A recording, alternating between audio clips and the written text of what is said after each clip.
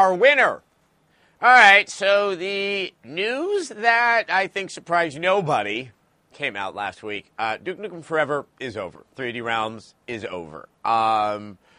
This isn't so much newsworthy as it's kind of an interesting kind of timeline since the announcement of that game and where we are now. I know it was announced in 1997, but I remember talking about it so much on GameSpot TV, which started in 1998. And I've always joked to myself that would this game come out before my career is over? Or, what's going to give first, me or the game? Well, now we know the answer. The game gave first. So, winner.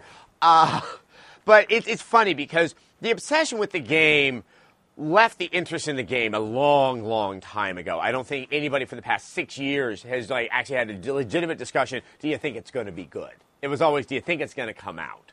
And it was just kind of a novelty factor, a parlor game.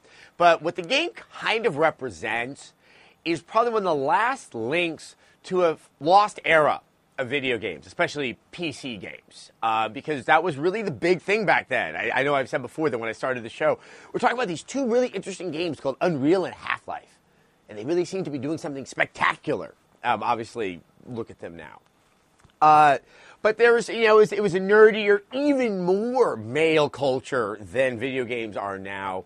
There was a real kind of rough and tumble way to where all the sort of Dallas shooter community was putting out games. You had John Romero being so boisterous and kind of putting his foot in his mouth about every opportunity that he had. It was just kind of fun. You didn't know what was going to happen next, and there's a lot of rumors and speculation. It also is probably because while money was being made, the potential for money making was nowhere what it is now, and it is kind of a little piece of nostalgia. The fact is, assuming the game was going to actually make it out, I don't think it would do very well. The character of Duke Nukem doesn't really sell anymore. I know he's supposed to be kind of a parody of action movie heroes from the 1980s, like Schwarzenegger and that, but we've moved past the point where that's even parodyable. I think a lot of people who would be buying games these days would be like, what's the big hubbub?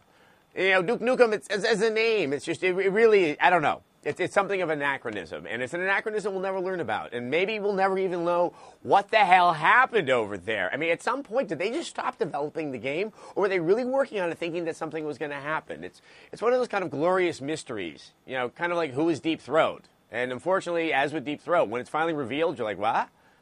And I'm afraid that's going to happen to this too. So maybe I'll be able to keep myself away from that knowledge, and the mystery of Duke Nukem Forever will linger on in the mind.